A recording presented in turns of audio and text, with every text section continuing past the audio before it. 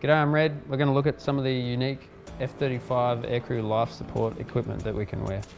In front of me here we've got the G-suit, a little bit different to what we wear on our old Hornets. This is called a full coverage G-suit, and how that works, it takes some bleed air off the jet. It's just pressurised air really.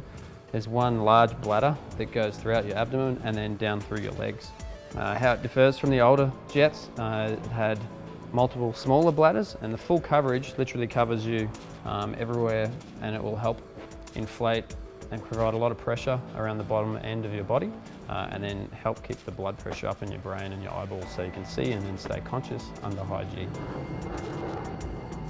We've got a little knife here that is good for cutting any kind of parachute cords that you might get tangled up in on the event of ejection. Some other pockets here, you can put anything in you want. I've got some sunglasses in there, I might put my visor cover in there, sometimes a bottle of water as well.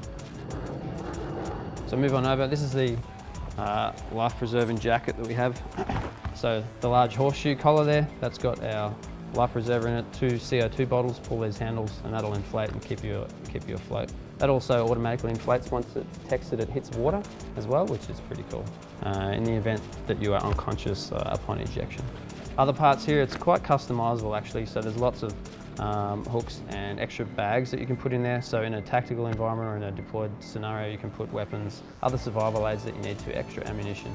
Right now we're carrying some survival aids of some water, some pen flares, some smoke flares, and on the other side we've got a torch there that's got infrared and night vision kind of capabilities as well, and then we've got a survival radio.